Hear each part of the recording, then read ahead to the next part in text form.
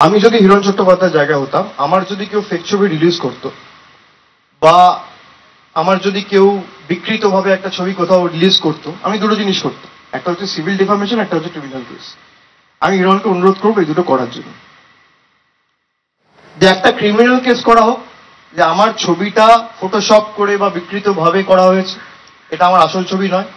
আর অভিষেক বন্ধু, বিজেপির তো অনেক এজেন্সি আছে, দেখে নেওয়া যাক হিরণ কোথায় ছিল। দেখুন, আমি অনেক কিছু করতে পারি, আমি এখন অনেক কিছু রিলিজ করতে পারি, সেটা অনৈতিক হবে। আমরা এগুলো করি না, আমরা আনএথিক্যাল কিছু করি না। আমাদের আর বিজেপির মধ্যে এটা বেসিক পার্থক্য। আমি 1 মিনিটেই দাবি নস্যাৎ করে দিতে পারি, কিন্তু আমি সেটা করবো না।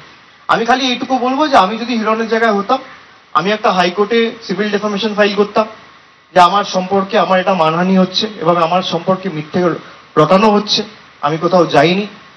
আর সেকেন্ড হচ্ছে, আমি একটা পুলিশের কাছে গিয়ে কেস করতাম, ক্রিমিনাল প্রসিডিং স্টার্ট করতাম যে ছবিটা পোস্ট করেছে বা যে খবরের চ্যানেলগুলো এই কাজটা করেছে তাদের বিরুদ্ধে। সে করুক, বারণ করছে না। অভিযোগ করেছে আজকে যে দেব এনামুলের থেকে টাকা নিয়ে ছবি করছে, ফলে ও তো জেলে যাবেই এবং মিঠুন চক্রবর্তী তাকেও পারিশ্রমিক ফেরত দিতে হবে এক সময়। কে করেছে? হিরণই বলেছে, আজকে অভিযোগ করেছে। আমার মনে হয় মিঠুন চক্রবর্তী ওনার দলে আছে, ওনাকে আগে বোঝাক, তারপর কে বলবে। মিঠুন চক্রবর্তী তো বিজেপিতে আছে, আর হিরণও দাবি করছে উনি বিজেপিতে আছে, তাই তো? মিঠুন দাকে আগে বোঝাক যে পারিশ্রমিক যদি ফেরত দিতে হয়, তারপর দেবকে বোঝাবে। আপনি আচরি ধর্ম। রাজ্যপালের হাতে খড়ি অনুষ্ঠানের ঠিক পরদিনই দিল্লিতে তলব নিয়ে একটা রাজনৈতিক চর্চা শুরু হয়েছে, এইটাকে আপনি কিভাবে দেখছেন? না, আমি এটার মধ্যে কোনো রাজনৈতিক চর্চা দেখছি না। প্রথমত আমি উদ্যোগকে সাধুবাদ জানাই। বাংলায় এই যে ওনার হাতে খড়ির অনুষ্ঠান, এই যে উদ্যোগ, যে বাংলায় এসে একটা ভাষা শেখার যে উদ্যোগ, এতে কেউ বড় কেউ ছোট হয় না। আমি মনে করি এই উদ্যোগ আগের রাজ্যপালেরও দেখানো উচিত ছিল। যাই হোক, তারা দেখায়নি। সেটা তারও দুর্ভাগ্য হতে পারে, আমাদেরও দুর্ভাগ্য হতে পারে। সেটা আমি সেই আলোচনায় বা সেই ডিসকাশনে আমি নাই বা গেলাম। কিন্তু এই রাজ্যপাল যে উদ্যোগ নিয়েছেন, নিশ্চিতভাবে এটা অত্যন্ত সাধু উদ্যোগ এবং এই নিয়ে কোনো রাজনৈতিক চর্চা আমি দেখছি না। তলব নিয়ে দিলীপ ঘোষ বলছেন ধনকরের কাছ থেকে উনি শিখে আসুন কেমন করে রাজ্যপাল হিসেবে কাজ করা উচিত। তার মানে দিলীপ বাবু এটা প্রমাণ করছেন যে ধনকরকে উনি পরিচালিত করতেন, আর সেই ধনকরের কাছে এখন ট্রেনিং নিতে পাঠাতে চাইছেন। মানে বাংলার আলটিমেটলি তো রাজ্যপাল বলেছে জয় বাংলা, ওনার গায়ে লাগছে। কিভাবে আপনি ধরুন, আলটিমেটলি তো রাজ্যপাল বলেছে জয় বাংলা, ওনার গায়ে লাগছে।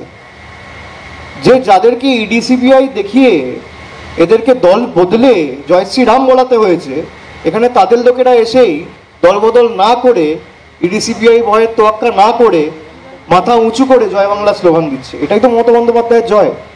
আর সেই জন্যই বিজেপির গায়ে জ্বালা। আগের রাজ্যপাল যখন ছিল, আপনার মনে থাকবে, আমি টুইটারে বলেছিলাম যে আপনার লেটার প্যাডে দুটো বাংলা শব্দ নেই। তারপর রাজ্যপাল লিখেছিলেন যে পশ্চিমবঙ্গ কমালীয় রাজ্যপাল, তাকে শিখিয়ে দিতে হয়েছিল। কমপক্ষে এই বর্তমান যিনি রাজ্যপাল রয়েছেন, ইনি উদ্যোগ তো নিয়েছেন, সেই উদ্যোগকে আমরা সাধুবাদ জানাবো। কেউ যদি একটা ভালো উদ্যোগ নেয়, দিলীপ বাবুর তো সাধুবাদ জানানো উচিত যে বাংলার রাজ্যপাল বাংলা শিখছে। দিলীপ বাবুর কেন গায়ে জ্বালা হবে? যদি বাংলায় এসে গুজরাটি শিখতো, উনি তখন বলতেন। বাংলায় এসে বাংলা শিখছে বলছে, ধনকরের কাছ থেকে ট্রেনিং নিয়ে আসতে হবে। তার মানে উনি বাঙালির নামের, বাঙালি জাতের কলঙ্ক। আপনি কি বলছেন? এদের সম্পর্কে যত কম বলা যায় তত ভালো। এই জন্যই তো বলেছি বাংলা বিরোধী। আমাদের দেশের আগে একাধিকবার বিভিন্ন ইনস্টিটিউশন বা স্টেশনের নাম বদল হয়েছে। রাষ্ট্রপতি ভবনের মোগল গার্ডেনের নাম বদল করে দেওয়া হলো এবং অমৃত উদ্যান করা হলো। মোগল গার্ডেনের নাম চেঞ্জ করে অমৃত উদ্যান করা হলো রাষ্ট্রপতি ভবনে। সে তো প্রচলিত প্রথার মতো অনেকদিন ধরে চলছে। ইউপিতে করা হচ্ছে, বাংলা এলেও হতো, মেদিনীপুর থাকতো না, মেদিনীপুর হয়ে যেত। What is your take on this, that so many changes of name which has been from the historical This has got no significance. Ultimately, when you're not able to give something credible and offer something credible to the people of the country at large, then you try to divert attention by doing all this PR stuff. All this doesn't work and help in the long run. If they want to believe in all this and keep changing names and rebrand stuff and launch it in a new way, let them go ahead and do. But it doesn't help the people in any way. Last প্রশ্ন, অমর্ত্য সেনের উপর আক্রমণ কিভাবে দেখছেন? একদিকে বিশ্ববাদী উপাচার্য বলছেন, পরেরটা নিচ্ছি, 16,580 crores of LIC's money LIC has lost in 2 days for having invested in Adani Group, their stocks are plunged. Do you think such exposure to LIC has also made middle class people's investment vulnerable? Because the rule says if there is a big investment from LIC, it can only happen to the nod of the Prime Minister or the Finance Minister. Do you think the central government has played to the middle class? Definitely. And this is something which the LIC management should also take it up very seriously. And why don't we do an ED and CBI investigation on this? Who's stopping them? বিশ্বভারতীর উপাচার্য বলছেন অমর্ত্য সেন জোর করে জমি দখল করে রয়েছেন, তিনি নোবেল পাননি। শুনুন, কালকে যে স্টেটমেন্ট উনি করেছেন অত্যন্ত দুর্ভাগ্যজনক। গায়ে জ্বালা যে অমর্ত্য সেন আলটিমেটলি মমতা বন্দ্যোপাধ্যায় প্রশংসা করেছে, সেই জন্য 1.5 একর জমি 100 একর জমি হয়ে গেছে। তা না হলে যদি প্রশংসা না করতো, বিজেপির গুণগান গাইতো, তাহলে 1.5 একর জমিটা 150 একর হয়ে যেত। অমর্ত্য সেনের মতো একজন বিশ্ববরেণ্য ব্যক্তিত্বকে যেভাবে আক্রমণ করেছে, এটা লজ্জাজনক। এটা আমাদের সকলের কাছে অত্যন্ত বেদনাদায়ক। যারা এখনো কিছু বহুরূপী রয়েছে, পদবিতে হয়তো বাঙালি, দিলীপ ঘোষের মতো, যারা বলছে যে ধাঙ্কারের কাছে শিখে এসো, কিন্তু আলটিমেটলি বাংলার লজ্জা এরা। পদবিতে বাঙালি, কিন্তু তলবি বাহকতা করে যাচ্ছে এখনো গুজরাট আর দিল্লির। বাংলা কোনোদিন সে স্বাধীনতা আন্দোলন হোক, নবজাগরণ হোক, কোনোদিন মাথা নোয়ায়নি, আর আগামী দিনও নোয়াবে না। যদি কেউ ভাবে যে এইসব ধমকে চমকে দিল্লির কথায় অমর্ত্য সেনকে আক্রমণ করব, কখনো বাংলার মানুষকে আক্রমণ করব, পেটে মারবো, ভাতে মারবো, মমতা বন্দ্যোপাধ্যায়কে আক্রমণ করব, করুক। বাংলার মানুষ জবাব দিয়েছে, আগামী দিনও দেবে। বাংলার মানুষের কিচ্ছু যায় আসে না। আমি আবার বলছি, যারা ভাবছে টাকা আটকে রেখে বাংলার মানুষকে শিক্ষা দেবো, বাংলার মানুষকে শিক্ষা দিতে গিয়ে তারা নিজেরা ইতিহাস হয়ে যাবে। Another question is there. Jairam Ramesh today in Delhi has said that no opposition platform is possible without Congress. And he has said that Bharat Jodo Yatra, others have not come, but it's not possible to have any opposition alliance without Congress. That's clear. See, I will not like to get into that rhetoric, because I will ultimately like to leave it to the judgment and wisdom of the people that which party is important and which party has got the probability and the support of the people of which state. So let us wait and leave it to the judgment, understanding and wisdom of the commoner, of every Indian, and the electoral outcome will reflect who's up to what. It's during Bhawanpur election, if I remember correctly, you had also said that election cannot be fought over Twitter and from an AC. I'm still saying that. Yeah, so soon after that we saw Bharat Jodo Yatra happening, Rahul Gandhi leading it. No, so every political party has got their right to design or conceive a yatra in the lines that they want. Every party has got the right to hold a campaign or reach out to people in the way they deem is right and fit. So I am not opposing or getting into that intricacy. I am saying that who is important and which party has got what significance should ultimately be left to the judgment and understanding of the people of this country. I am no one, I am not a doyen or any authority to make a comment on Congress, and neither is Jairam Ramesh. So let it be left to the understanding of the people and wait and watch. একটা কথা যে নোবেলই পাননি অমর্ত্য সেন, এই কথা বলার দৃষ্টতা দেখানো, এটা কি সত্যি? আমি বললাম লজ্জা, এই নিয়ে আমি ওনাকে আলাদা করে ওনার বিরুদ্ধে বা ওনার সম্পর্কে বলে আমি ওনাকে আলোকিত করতে চাই। এইসব লোক বাংলার লজ্জা। ঠিক আছে, আমার কাছে এখনো পর্যন্ত কোনো ইনভিটেশন আসেনি, আর আমি জানি না ইনভাইট কাকে করেছে। আর ইনভাইট এখন করছেন কেন? যেদিনকে শুরু করলেন সেদিনকে তো ইনভাইট করেননি। 2 অক্টোবর কাউকে তো লাগেনি, তখন তো বলেছিল একাই 100। তাই ইনভাইট শেষের দিকে করতে হচ্ছে কেন? যখন শুরু করলেন তখন তো কাউকে ইনভাইট করেননি। আপনি শুনেছিলেন 2 অক্টোবর ডিএমকে চিঠি পাঠিয়েছিল, বা আমাদের চিঠি পাঠিয়েছিল, বা অন্য কোনো রাজনৈতিক দলকে চিঠি পাঠিয়েছিল, বা সমাজবাদী পার্টিকে পাঠিয়েছিল, বা আম আদমি পার্টিকে পাঠিয়েছিল? আমি তো শুনিনি, অন্তত আমরা তো পাইনি। Still now I have not got any indication. If they have specifically sent the letter to someone else, it is for them to further give you those details that who they have sent to, and accordingly you can take it up with them.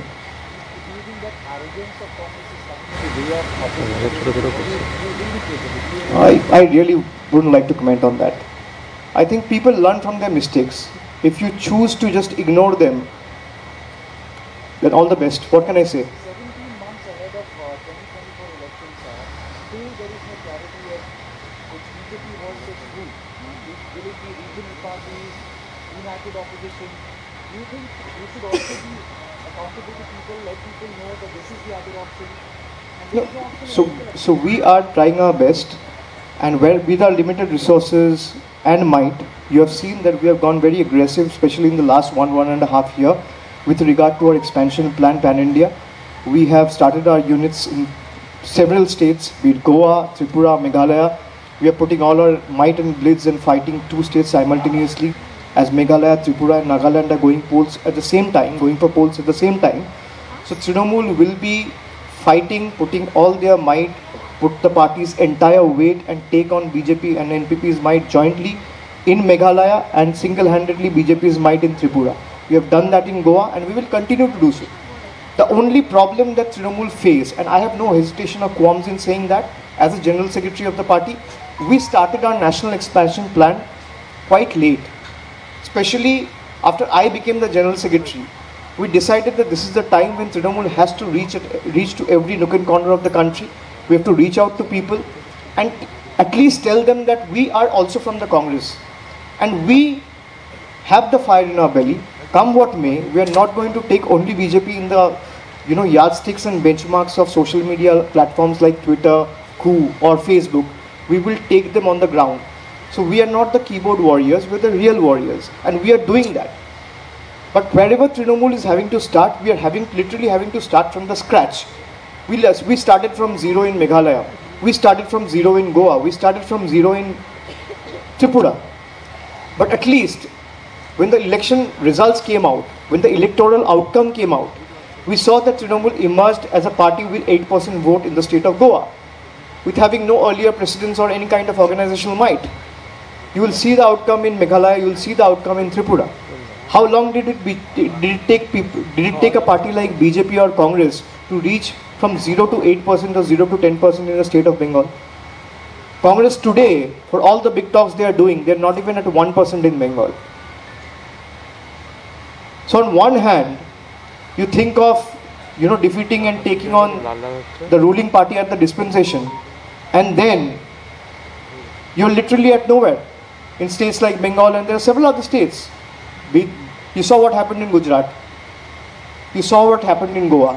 We reached out to them. P. Chidambaram very precisely said that Congress will be able to win Goa on its own. We don't need anyone's help. You saw what happened to the Congress MLAs. They shifted side in no time. That's why we said that every vote to Congress is eventually a vote to the BJP, and that turned out to be true. This is sad but true. This is the harsh reality of today's India. বলছি blast হচ্ছে তাই গিয়াসুদ্দিন মোল্লা কিছুদিন আগে একজন হিসাবিকারীকে ধমকাচ্ছেন আপনার এই জেলারই একজন বিধায়ক, সেই ব্যাপারে কি বলবেন? অ্যাকচুয়ালি ধমকে থাকে খুব ভুল কাজ করেছে, দেখা যাচ্ছে। আমি বলছি খুব ভুল কাজ করেছে। যদি করে থাকে আমি মনে করি খুব ভুল করেছে, এবং তার বিরুদ্ধে ইতিমধ্যেই সর্বোচ্চ স্তরে অর্থাৎ মুখ্যমন্ত্রীকেও জানানো হয়েছে প্রশাসনের তরফ থেকে। দাদা 3 দিন আগে শুভেন্দু অধিকারী এসে সালতুঘাটায় সভা করলেন, তিনি বলছেন যে ভাইপো বাহিনী সভা করতে দেয় না, আর তাহলে সভা করলেন কি করে? নমিনেশনও করতে দেয় না পঞ্চায়েত। ওই এক ডাকে অভিষেকের নাম্বারটা দিয়ে দেবেন, বলবেন যেখানে নমিনেশন সমস্যা আছে আমি দাঁড়িয়ে থেকে নমিনেশন করাবো। প্রার্থী তৈরি করতে বলুন, প্রার্থীর লিস্ট তৈরি করুক, তারপর কল সেন্টারের নাম্বারটা দিয়ে দেবেন। আমার এখানে 7 লক্ষ 8 লক্ষ ফোন এসছে, ওনার 2-4 জনকে লাগিয়ে দিন। যেখানে যেখানে নমিনেশন সংক্রান্ত, খালি ডায়মন্ড হারবার না, যেখানে অসুবিধা হবে আপনি আমাকে ফোন করে জানান, আমি দাঁড়িয়ে থেকে নমিনেশন করাবো। আমি দায়িত্ব নিয়ে বলছি, প্রার্থী বাছাই করার দায়িত্ব না। তৃণমূল প্রার্থী সাপ্লাই করতে পারবে না। 70,000 তো বুথ রয়েছে, 70,000 প্রার্থী লাগবে। আগে 70,000 প্রার্থী তালিকা তৈরি করুক, তারপর তো নমিনেশনের কথা ভাববে। নদিয়াতে আপনি একটাকে অভিষেক নাম্বারটা দিয়ে বলেছিলেন যারা প্রার্থী হতে চান তারাও যোগাযোগ করতে পারে। হ্যাঁ জানি সেটা। কেউ কি যোগাযোগ করে? হ্যাঁ নিশ্চয়ই। কত সংখ্যা হবে তাও? আন্দাজ এরকম করে বলা যাবে না, শুধু নদিয়া বলে না, পূর্ব মেদিনীপুর থেকে এসছে, পশ্চিম মেদিনীপুর থেকে এসছে, ঝাড়গ্রাম থেকে এসছে, ওদিকে কুচবিহার, জলপাইগুড়ি, আলিপুরদুয়ার, সর্বত্র থেকে লোকজন জানিয়েছে। এবং পঞ্চায়েতের যারা এখন দায়িত্বে রয়েছে অর্থাৎ পঞ্চায়েত সমিতিতে যারা রয়েছে, গ্রাম পঞ্চায়েতের প্রধান, তারা কিভাবে কাজ করেছে তাদেরও একটা মূল্যায়ন আমার কাছে এসছে একটাকে অভিষেকে, যে আমার পঞ্চায়েতের প্রধান, আমি এনার কাছে দুবার গেছি, আমি কোনো রকম কোনো সুযোগ সুবিধা পাইনি বা দেখা পাইনি, এই ফিডব্যাকটাও আসছে। তবে নদিয়া থেকে এসছে, নদিয়া থেকে প্রায় 20-22 হাজার ফোন এসছে। যাকে প্রার্থী হতে চাইছেন তারা তৃণমূল থেকে ফোন করছে না, বিজেপি ফোন অন্য কোনো দল না, অনেক অরাজনৈতিক লোকও তাদের ইচ্ছা প্রকাশ করেছে প্রার্থী হওয়ার ক্ষেত্রে। এই যে নিয়োগ দুর্নীতি মামলায় ফুটদল বোস অ্যারেস্ট হয়েছেন বা শান্তনু বন্দ্যোপাধ্যায়কে জেরা করা হচ্ছেন, আপনার দলের যুব নেতা, বারবার বিরোধীরা সেই সূত্রে আপনাকে নিশানা করছে, বিরোধী দলনের কিন্তু একদম টাকার পরিমাণ পর্যন্ত বলে দিচ্ছে, এইটাকে কি বলবেন? ওনাকে ধরা উচিত, উনি সব জানেন। উনি যখন সব বলে দিচ্ছেন তখন আগে তো ওনাকে ধরা উচিত। ওনার কাছে তথ্য রয়েছে, ওনার কাছে কি তথ্য রয়েছে উনি দিক, কেউ তো বারণ করছে না, কিন্তু প্রমাণ করতে হবে। উনি তো 2 বছর ধরে ঢাক ঢোল পিটিয়ে বলে আসছে আমার নামে, আমার নাম নিতে পারে না, ভাব বাচ্চা কথা বলে, নাম নেওয়ার ক্ষমতা নেই। উনি বলুন না, আমার নাম নিয়ে বলুন যে অভিষেকের সাথে যুক্ত, তারপর আমি বললাম যে আমি হিরণের জায়গা হলে যা করতাম সেটা আমি করব। উনি আমার নাম নিয়ে বলুক। উনি সব জায়গায় অভিষেক বন্দ্যোপাধ্যায় আতঙ্ক, শয়নে স্বপনে অভিষেক। কি করে আসলে ওনার যে বিশ্বাসঘাতকতার যে ট্রেন্ড, সেটা তো ধরেছিলাম আমি।